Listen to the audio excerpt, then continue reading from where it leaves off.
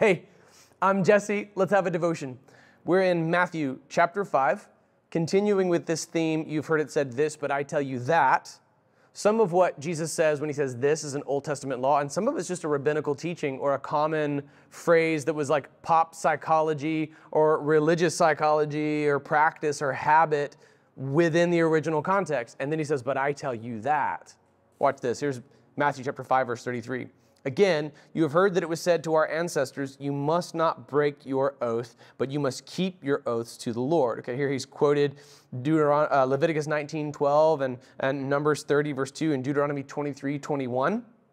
But I tell you, don't take an oath at all, either by heaven, because it's God's throne, or by the earth, because it is his footstool, or by Jerusalem, because it is the city of the great king. Do not swear by your head, because you cannot make a single hair white or black. But let your yes mean yes, and your no mean no. Anything more than this is from the evil one. All right, that last sentence is mind-blowingly profound. Let's back up and let's get it in context. Because he quoted an Old Testament teaching, but then he listed all these other examples. Don't swear by your head. Don't swear by Jerusalem. What is that all about? Actually, some of these phrases are even still used in modern pagan faith systems. You'll hear some similar language to these kinds of oaths in Islam, for example. So he gives this example first, quoting the Old Testament, you must not break your oath, but you must keep your oaths to the Lord. But I tell you, don't take an oath at all, either by heaven, because that's God's throne, or by the earth. All right? What's remarkable is that people were making oaths by heaven, by the earth, by Jerusalem, by their heads, I guess. I don't know. And Jesus is saying, like, you don't have authority over those things. You don't have the title deed to the earth. You don't own the city of Jerusalem. If you break your promise to this person, they have no recourse against you because you don't have heaven to give them. You can't give them your head, for crying out loud. Moreover, you can't even make one hair white or black. Yeah, excuse me, Jesse, I have hair club for men and I can dye my white hair. No, you can't, Carl. We all know what color your hair actually is, okay? You're like Creed from The Office. You just took toner from the printer and colored your white hair. We all know what your hair color actually is. Okay, so he's like, stop making overly exaggerated, hyperbolic promises that you don't have the authority to cash in. That you're betting something you don't own on the matter. So this is dishonest. Instead, let your yes mean yes. Let your no mean no.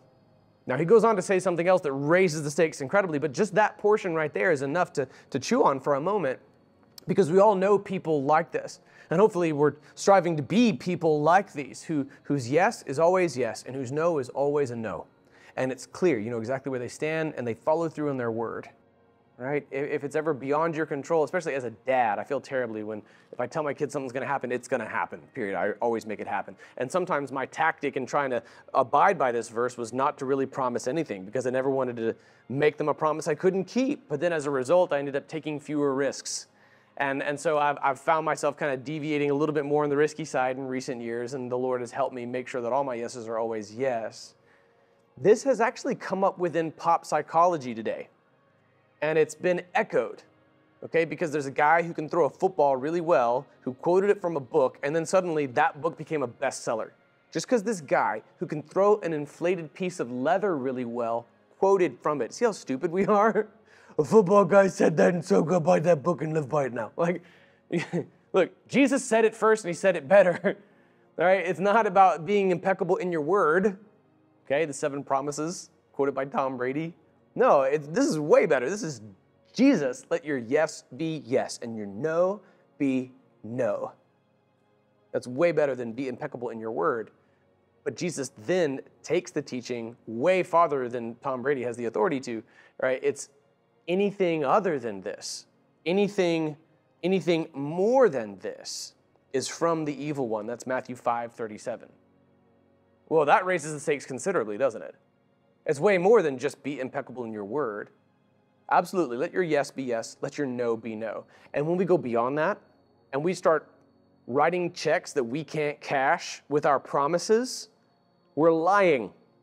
And when we lie, we speak the native tongue of the devil. It is evil. Like we said before in previous devotions, when the devil lies, he speaks his native tongue. And when we make promises that we cannot keep, overly exaggerating our gravitas behind our word, then we're trying to portray false confidence. We're putting on airs of credibility and reliability that we have no intention of following through on. Okay, you don't bet your neighbor's car on something. You can't. You don't. It's not yours. So don't do that. That's lying. That's of the evil one. Let your yes be yes. Let your no be no.